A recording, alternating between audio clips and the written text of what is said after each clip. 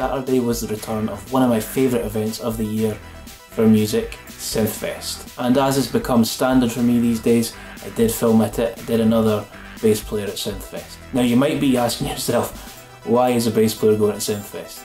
I did do a long-winded answer to this last time, but the quick version is I use a lot of synths and I love synths. I use them alongside my bass and my own music. So an event like this is perfect for me. Now you might be noticing I do have my notes in my phone. And that's because, wait on that car going past. That's because there's a lot going on there. I filmed so much this time and there's a lot to get through. So we are going to keep the talking to a minimum just now. I will preface this by saying it's a loud event, particularly at the Wonkystuff booth. It was really busy and there was a lot of noise around it. We've done our best to isolate the audio and get the best recorded clips, taking direct feeds of the equipment where we could. We've done our best, but it is quite noisy, so hopefully this still covers everything as well as you would hope. So we'll get straight into the first demo, and I've already mentioned it, but the first booth we want to talk about is Wonkystuff. Wonkystuff make modules for the AE modular, and John has been kind of foundational in building this third-party community. He was the first, from what I can gather, and he's also the one responsible for the MIDI module movement that's going on just now, the ones I use in my live rig. And this year he had a few more of those to show off, from the MCO1B, which is the new oscillator module, the updated version, and the player module, which is a drum sample player, and a few other little goodies. So let's go straight to that demo just now and let him explain what he's got new for the show. Okay, so Synthfest 24, woo! So we've got an update from Wonkystuff for MIDI controlled oscillator. There's a couple of MIDI things. MCO1B, so B might stand for button, it's got a button, which allows some of the functionality to be a bit easier to access. So we've got standard kind of MIDI things, you can play notes. It's got 32 presets, of which these are some. Each parameter of a voice is mapped to a CC. So we've got, for example, like square wave has pulse width. We've also got pulse width modulation on that with a variable speed LFO, sub oscillator, noise generator. So kind of standard things. It's velocity sensitive and you can change the sensitivity. So at the moment it's wind that up. Which is, you know, if you like dynamics in your music. So the big interesting thing for the MCO1B is it has a polychain mode now. So if we send it the poly mode MIDI message, which is not really used very often.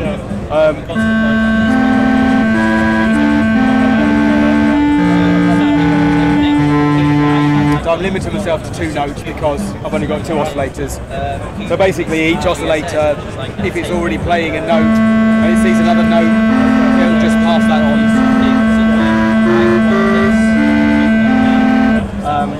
So the thing about polyphony is you want all your voices to have the same envelope shapes, for example. So there's another new one which is not really ready. It's good enough to demo, which is a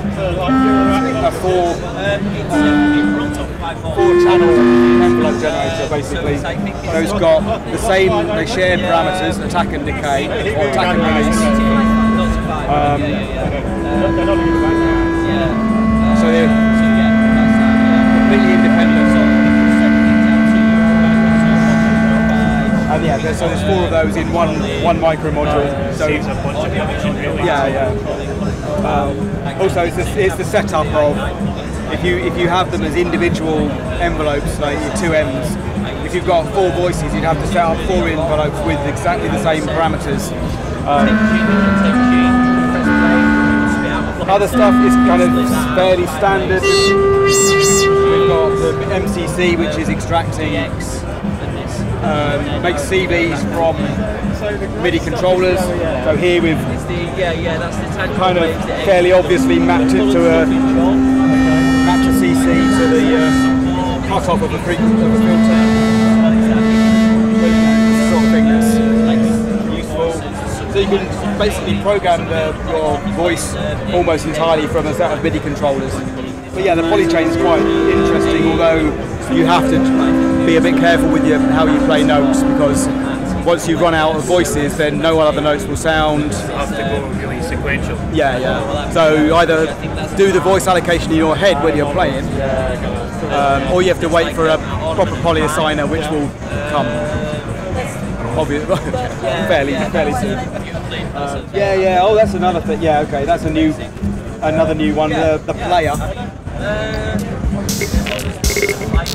So that's like a little MIDI controlled sample playback module. So it has 8. They're samples of the MIDI pops. So if you like your Jean-Michel Jarre, you can kind of get that going. And there's 3. And like with the MIDI to trigger, you can map it to different areas of your MIDI keyboard. You can also control some rudimentary effects. There's a sample depth, a sample rate, like a bit crush, and also a kind of a pitch as well. So you can kind of have a little bit of an explore around that, and you can map those to whatever CC you like. Or again, like this MCC, you set 1, and then the next 2 are the next 2 up. So you can chain all these, have different pitches and map to different notes and different effects, different bit crushes and all that sort of stuff.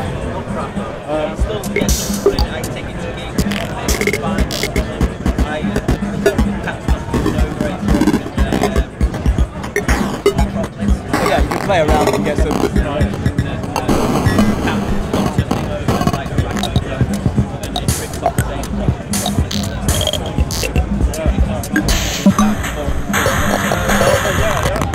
So you can really mess up the sounds. Yeah, exactly. So yeah, that's all, I think. Thank you very much for doing the demo. It looks like it's been utterly bonkers here today. Yeah. Great to see from the tangible response.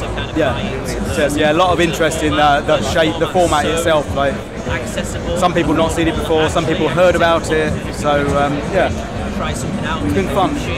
And I've been running the MIDI module off the power bank all day. So what's it at now? 67%. So I don't know what the time is. It's been on since 9 o'clock this morning or something. So yeah, it's coming up to 4 o'clock. Which is another advantage of the format there. It's like low power. Yeah. All right. Thanks very much. Cheers. Next up is Midicake, who have brought their ARP, which is, well, you could say an arpeggiator, but it's so much more than that. It can do so much. It's a standalone device that controls hardware and can control software as well, I'd imagine, and really it can do so much. I'm not going to get into any more details about it. Let's cut to that demo just now. I'm Chris, this is Midicake, and I made computer music for a long time, and when I got into hardware, I just wanted to get away from the never finishing anything. You know, that stress of never finishing. When I got into hardware, I found myself using my step sequencer on my arpeggiated keyboard and struggling to kind of program and try and keep everything in sync, rather than doing the fun stuff, the filter sweeps, and you know, just the sound design stuff. So I envisaged this box that had 4 arpeggiators in them, all independent, and I could set the rules about how they behave, and then just leave them alone while I do some, you know, chord input and sound design. So really that's where ARP came from. It's 4 arpeggiators in a box. Each of them share the same common chord, so I can either play a chord and forgive the noise that it's making, because in a big room like this I can't even hear myself think. But I've got 4 channels, each of them independent sequences but sharing the common global chord. I can do it here, or I can play on the keyboard. I'll turn my distortion down a bit. I was doing that show off some drums earlier. So yeah, 4 tracks. I've got 6 synthesizers here. I can daisy chain them to play all 6 in a row. And it sort of works like an arpeggiator, but not quite, because I wanted more than just like the basic up, down, random functions that you get in a hardware arpeggiator. So I made essentially it would come out of play mode where you set the chord into set mode, which is where you set the parameters. There's a heap of different parameters that do all sorts of things. Let me come over to this one a second. I've just got a very simple, let me turn this filter up so that you can hear it a bit better, at least hear what it's doing. Come out of set mode, having set the chord, I can choose things like the time, how fast it's running, the number of steps, the direction of travel, etc. But then I can do things like program how it bounces through the sequence. So if I come into bounce, I can choose different shapes or bounces and how it moves through the notes of the scale. And that's kind of unique to the way that art works. I can also go in and program those, so I can create my own bounce sequences, so a bit like step sequencing. But once I've set those basic shapes, things like repeats, chops, ratchets, I can change the delay of individual notes, things like that. Once I've set that sequence, I can then modulate that. So if I set the number of steps down, I can use a waveform modulator to target the parameter. In this case, I'm going to target the note offset. And then as I apply that, you'll see it sweeping up and down, as demonstrated on my LED board as well, to kind of show a visual representation of the MIDI information that's being generated. I've got 3 modulators. They can modulate each other. They can modulate things like MIDI channels. So you've got 16 synths, you can sweep through them all. You can also create CC LFOs as well. So if you want the sequences to generate changes to your sounds, you can do that as well. So basically anything MIDI. It's CC assignable. It's got a chord chain, so you can create a chord progression that's automated, and it will just run in that way. And yeah, as I say, I've got 6 here going, but it's 4 of them in a box, and they all run in harmony. And it's not the most lovely sequence that I've ever created ever, but in a big room where I can't even hear myself think, that's what you get.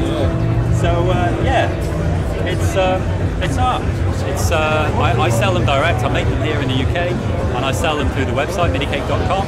And yeah, they're available now. I've been doing it a couple of years, and it's going good. Thanks very much for doing it. No problem at all. That's cool. Next up, we're going to touch on something that might seem a little bit more serious, but I think it's a really important thing to give some airtime. Something that matters a lot to me personally is people having the accessibility for music. Music shouldn't be something for the select few. Anybody, regardless of their circumstances, should have access to music. And the fact that some people don't have access to being able to play musical instruments is really sad. This demo is very important, I think. It's a new product deliberately designed specifically for people with special needs.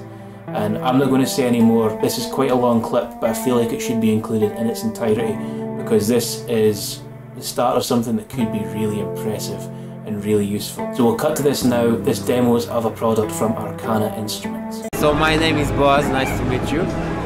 I'm from Arcana Instruments, and this white and black instrument is actually an accessible guitar. 8 years ago I met an amazing student with big motivation to learn music, equal among equals. I had a class with guitar player, piano player, flutes and stuff, and she wanted to play with them. Her cognitive is above me, and she has a cerebral palsy. She came with a wheelchair, motorized, and after a year that I tried to find stuff and we try with iPads and touch, I understood that probably there is not a solution for her, and I saw her accurate movement with the joystick with the wheelchair, and then we I had my first partners, and then we thought that she cannot strum a guitar like this, but maybe she can strum guitar backward and forward, like she accurate with her joystick. And the invention started from this. The lights are like 6-string, and there is a haptic feeling. When you're strumming, you feel the strings. And when she had the mechanical movement, when she she moved with her hand, and she feel the mechanism, then she can make a progress like traditional instruments. And the whole idea is like accessible guitar for almost the whole range of people with special needs. Everything here is changing. Every angle is another student that can play. Everything here is you can make different handles. This is inspired by a wheelchair that I saw, different joysticks. This one, for example, is for foot playing with Velcro strap. And so you still get the haptic element, you still feel and it. she still feel it because I can change it here. I can change the haptic feeling. It can be much harder, and if you're playing with your foot, you need much harder haptic feeling because the movement is longer. Another thing is the method. The method here, it's not a toy. It's not only 5 chords like the 5 keys. It's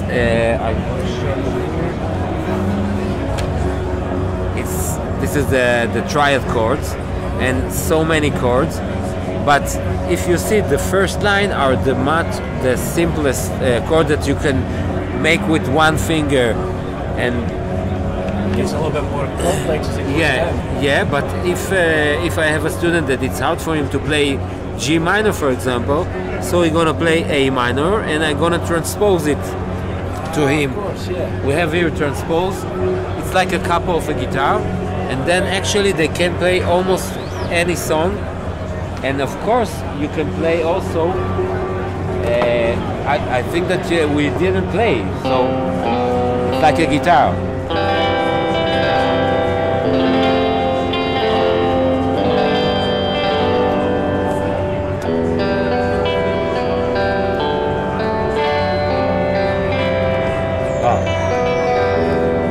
You can play arpeggio, you can play different genres, and you can also play scales.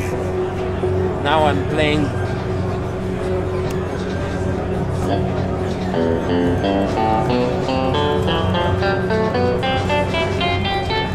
it's like the white notes on the piano, the diatonic scale, and if I'm pressing here, I'm gonna play blue scale.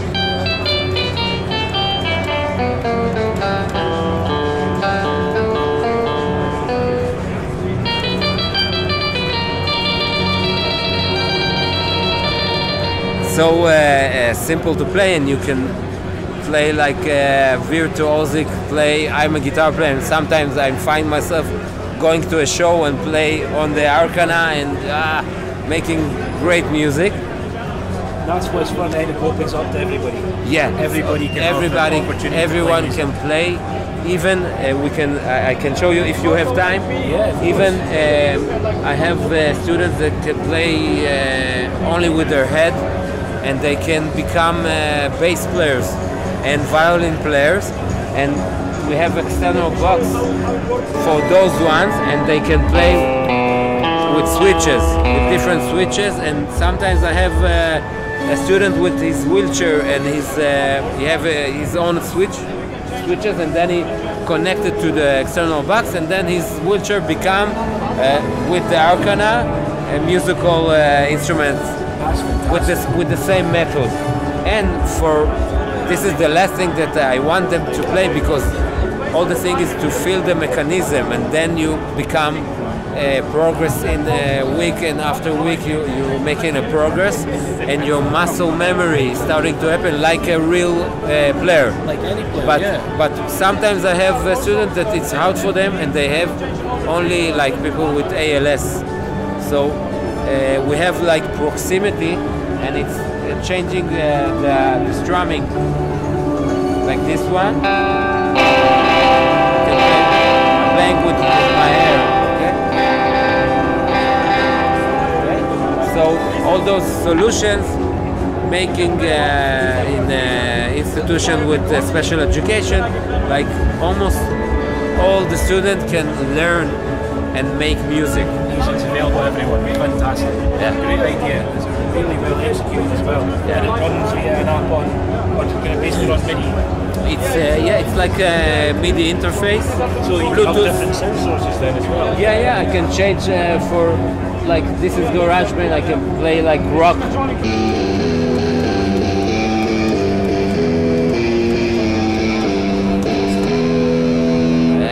Clarinet, flutes, Even bass player for us people like even me. bass.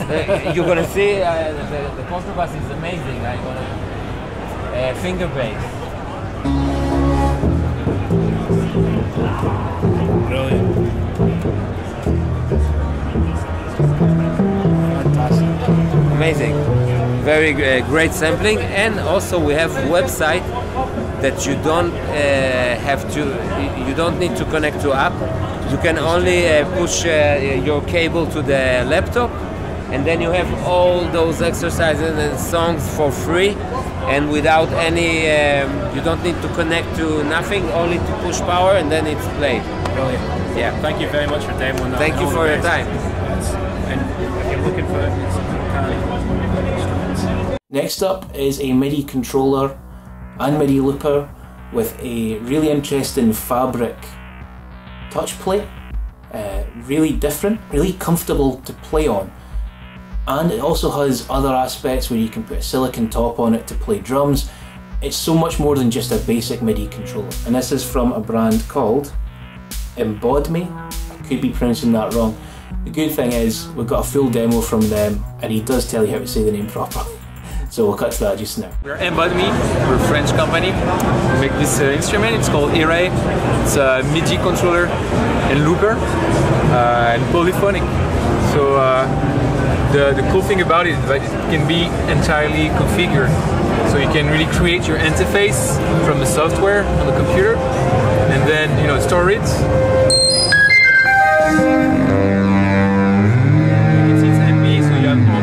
Gliding and sliding gestures.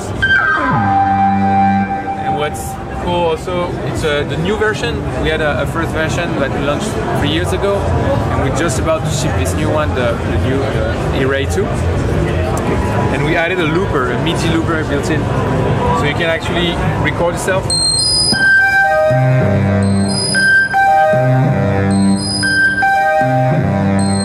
What's cool, you can change also the skin, the layer on top.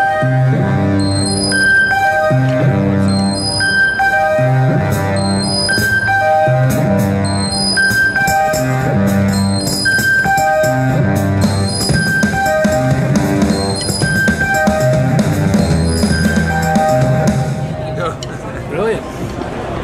And we also added some analog outputs, like CV gate analog output for all the modular controllers and synthesizers. So it works with hardware as well, not just with... Yeah, it works standalone.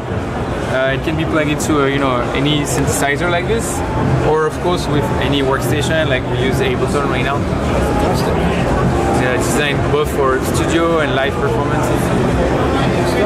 Thank you very much for the demo. Thanks. Appreciate it. Thanks.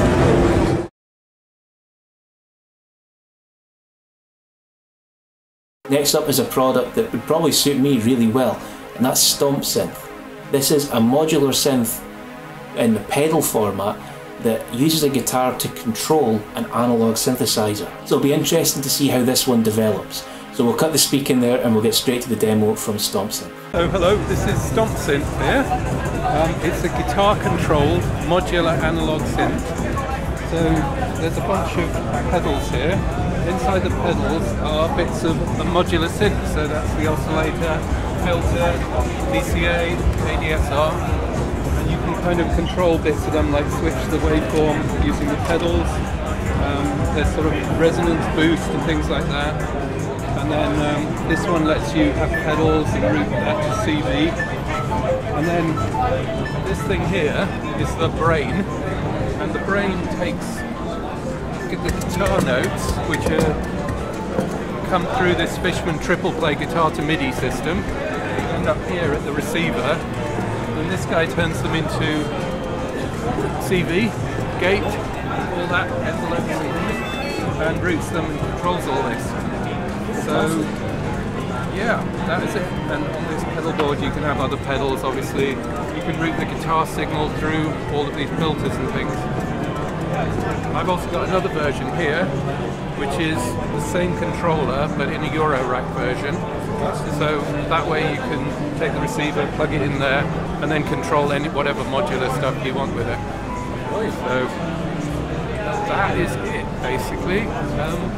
Oh no, I should say as well, there's kinds of arpeggiators and things in there. So you can control, you can like have arpeggiators that go across the different strings as you're going through, and you can control the filter. For instance, this filter has got the guitar signal routed through, so the guitar comes there, goes through there, through this filter, gets mixed in, and then you can control like the pitch of the filter using the CVs that come from the arpeggiators. Right.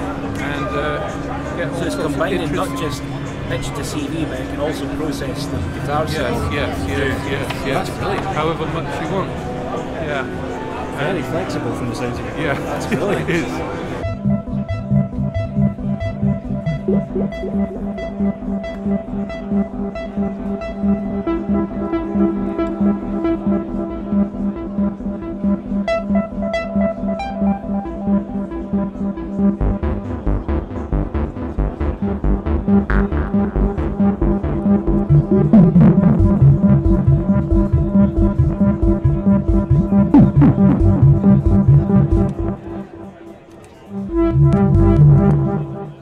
Now next up is another really cool product. This is from Flowfal, and it's a motion control plugin that works in Ableton Live. So it allows you to control MIDI parameters using hardware, typically a smartwatch or even your phone, I think. Now this was demoed on an Ableton setup, but he also had a Wonkystuff setup of MIDI modules that he played using these devices. So again, it was good to see Wonkystuff featuring in a second clip this year.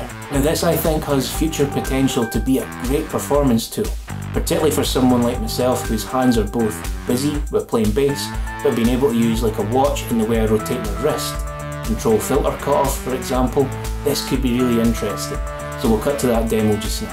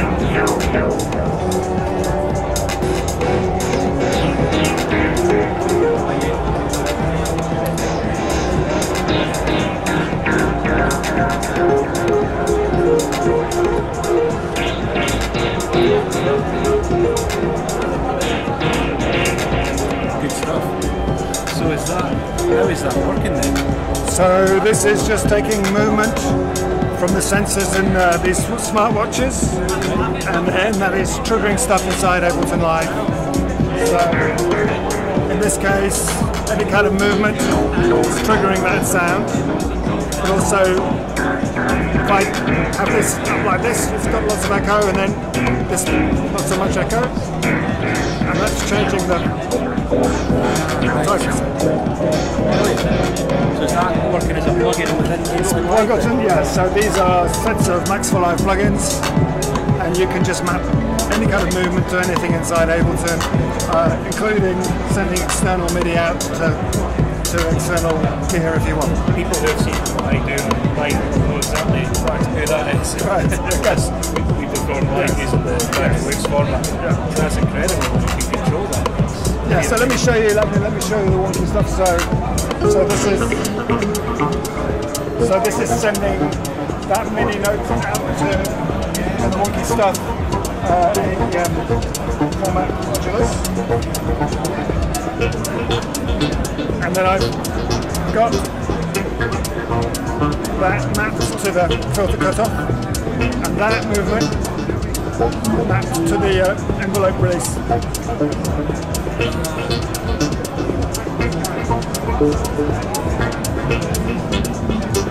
And then I think on number 2, I've got that's triggering some extra drums. Again, this is all of that.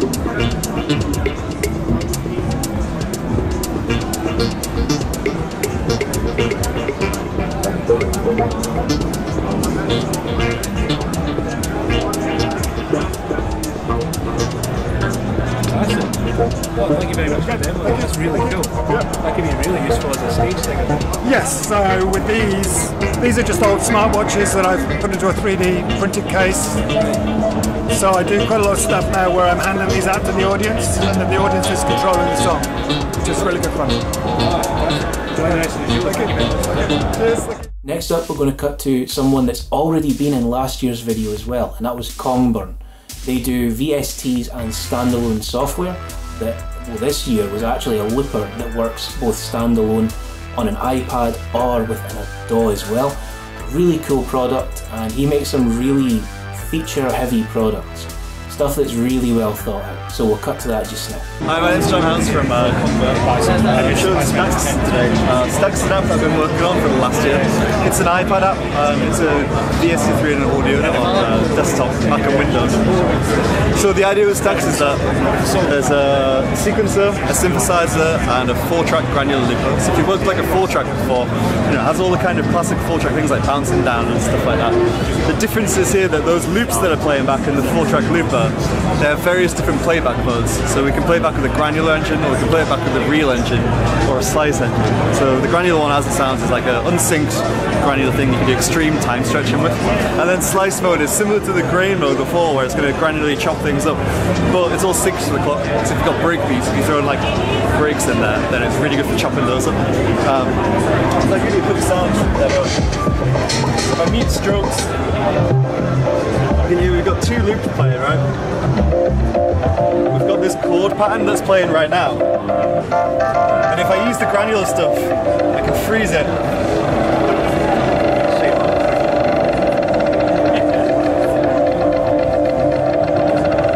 I can get to play forwards.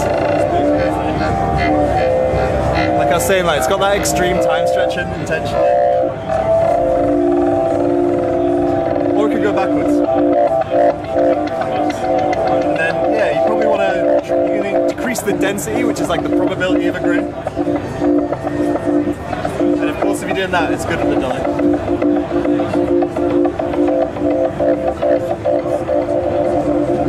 So yeah, the idea is that you can kind of record a loop in, but once the loop's recorded in, it's not the end of life for the loop. Like, there's more that you can get out of your loop once it's been recorded. You know, with a typical looper, like you stomp it in, punch in, record, punch out, and then that's just it. You're going to be listening to that loop until you record something else. Whereas with this, you can really get in there and like adjust how those loops are played back. And yeah, likewise, and like once you've kind of worked with these like playback engines, you can bounce them down, clear those loops, and just keep adding more and more stuff on top. It's all synced as well, so. So is this one Ableton based as well, or is it? No, so this is running completely standalone right now. Yes, this is just running as a standalone app. You can use it as a VST3 and as an audio unit in Ableton, and all of that stuff is synced. You know, the loop start and stop is synced. So like, you know, you can run it inside live, and as well, it's like you can record a loop in, drag the tempo down in live, and you can experience all that time stretching in there as well. So it's like, yeah, it's fully like integrated with like sync and stuff like that, you know. So you can hook it up via Ableton Link and have your drum machine running completely in sync with it. All of your loops will be quantized as well. So yeah, tons of cool stuff in there. And yeah, it's available now on the App Store for $19.99, or from our website congburn.co.uk/stacks for $49.99 for VST3 audio unit, Mac and Windows. Thanks, man. Cheers. And lastly, for our longer clips, we're going to cut to Knobula, who very kindly demoed some of their Eurorack modules for us. They have a new module that's piano based, and it uses samples of pianos, and included in that is a toy piano. And they very kindly explained to us that this shell that the piano was in was actually the toy piano that he sampled. He then retrofitted his Eurorack shell and a control keyboard in it. So this performance was actually 3 or 4 minutes long and was fantastic. We don't have time to put the whole thing in just now, but I'll put a snippet of that in there just now.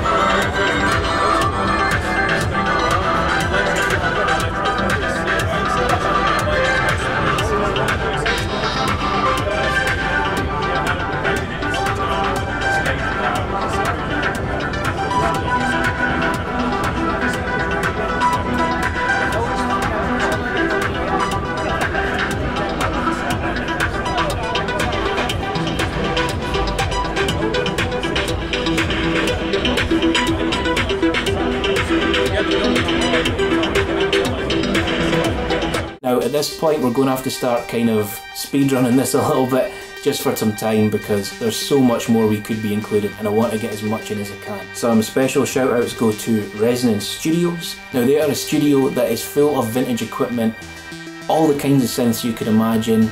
It's got pretty much everything. You name it, it's probably got one. And at the event they had a few different options from what they've got there in person, a Lindrum 9000 for example, and they had an L kit which was really impressive to see. And I finally got a chance to play on one of those, do all the jar things that you want to do, and it sounded just as you would expect. Really cool. This is a place I would love to visit, maybe do a songwriting challenge there. You can maybe come up with some ideas for me on that one. Another sequencer from Seek MP Error, I think I'm saying that right, I'm sorry if it's wrong. Really great product, very kindly demoed that, and seems like another great software based sequencer, a little bit different. Another software based thing was the Yoshimi synthesizer. Again, I hope I'm saying that right. This one is a Linux based plugin that can run standalone on a Raspberry Pi as well. Another one of the products that really stood out to me was the Clacktronics DIY modular synth. This is a kit that comes as a book full of PCBs and the front plates, even the metal housing, so your synth case. All of that in this book with the build instructions, and you can buy a kit of all the components you would need from Thonk and have this as a full-on modular synth that you build yourself. Really great product. Turns out there's a mutual friend there as well, which is always good to notice. But yeah, great product, looks great, very competitively priced as well. It's really affordable for what it is. Something you could take a punt on trying, and at the end of it have a real functional synth as well. I think this is a great product. Next up are the rooms down below the main hall, because it's not all in the one main hall. In those rooms we had Roland, who had a bunch of really cool synths with them. Particularly they had the P6, which is the new IRA based sampler, which a lot like these other small form IRAs, they're kind of Vocus sized. It's a sampler. That sounded really cool when I got a chance to play on it. The next room for me was the source distribution room, which has, just to make sure I don't miss everything, Arturia, PWM, Buchla, Dreadbox. Sadly we didn't get a clip of Dreadbox or get to try anything, so it was really busy. But I did get a chance to play on the PWM Mantis. Now, it's no secret that I love PWM's instruments. Can't say it, but I love their instruments. And what they make is really aggressive sounding instruments. The Malevolent in particular is really quite nasty sounding, but in a great way. The Mantis still has a bit of that aggression, but some really, really cool features added on top. Probably my favourite hardware synth outside of the modular world. And then next up was the Yamaha room, which there was really only two main focuses for me this year. One was the CK61, which is a hardware keyboard, more of a workstation type thing, really cool though. And they did have a DX7, which, if you know me, I'm very partial to FM synthesis. So it was great to see that in the flesh there as well. Next up is the Korg room, which they had the new Micro Korg 2 there, which is really cool to see. They had a few different finishes with that. They did have the OP6 as well, which carrying on for the FM synthesis. Definitely right up my street. Electromod. Now Electromod make really, really nice high-end headphones, but they also had some in-ear monitors there. Dual driver, quite affordable as well, so I'd be interested in checking those out because I've recently just gone over to using in-ears actually, so that could be worth some investigating. Next up, synth cables. Now, I actually bought a couple of their cables this year because they make some cables, obviously, that work really well with a modular. There's a lot of Eurorack to 1/4 inch going on if you use the Stomp.io modules, and they make a Eurorack, well, TS 3.5 jack to a 1/4 inch TS as well. So that cable works perfectly. They make a bunch of them. They did have Grogu as well, like last year, which is always good to see. And yeah, I would really recommend checking out their cables. Seem really impressive, the range they've got. And then there was a bunch of other stuff that I just don't have time to list here. RME, Nord, Analog Solutions with their 2500 clone, bunch of other stuff. Teenage Engineering were there. Well, there was some Teenage Engineering products. Bumped into Phil Oakey as well from Human League. That was a surprise, but also quite fun. And there was a few guys bringing their own systems there. People who'd brought their own products or their own collections. There was just a whole bunch. Bukes, I don't know how you're meant to pronounce that, but the book company, they were there, had a Model D. There's just so much. There was also seminars, which sadly, because of the time constraints I had on the trip, I wasn't able to visit any of them, but you had a vintage drum machine one, the history of drum machines. You had a Soundgas auction. Soundgas were also there as well, which is always fun to see what they've got. We also had a EMOM at this event again, and there was a booth for that for finding information. I'm always intrigued about the EMOMs because they seem like a good movement going on there for live electronic music. And then there was also a patch from scratch modular seminar from DevKid as well, which sounds like it would have been fantastic. All in all, it was a fantastic event. I highly recommend anyone, even remotely into synthesizers, goes and checks out. Even if you're not into the modular side, it's not as modular heavy as some of the other events can be.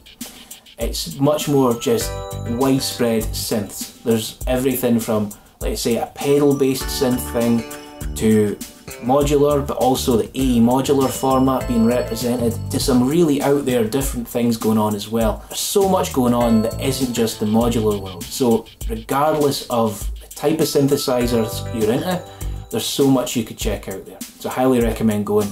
I hope you enjoyed this recap. If you have any questions about what I filmed, then please let me know. Leave them down in the comments. If there's any products you particularly like, let me know in the comments.